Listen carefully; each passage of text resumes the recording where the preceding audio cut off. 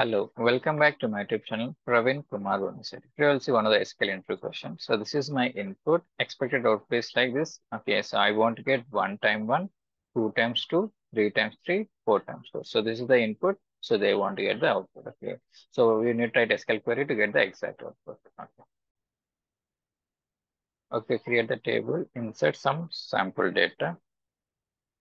So by using select statement, the select star from table, it is projecting all the columns and all the required. So requirement is that what I want to get 1 times 1, 2 times. So we should make some self join columns. Okay, see T. So join. So it's a T1 table.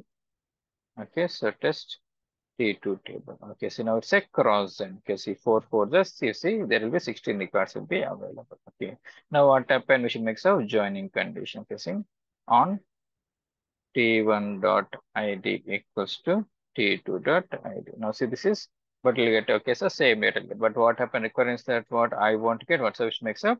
So greater than or equals to. Okay, see. Now what happened? See here 1, 2, 2. So 3, 3, 4, 4. Okay. Now what happened? We should mention so T1.id. By this we can able to get our required output. Okay, so one more time.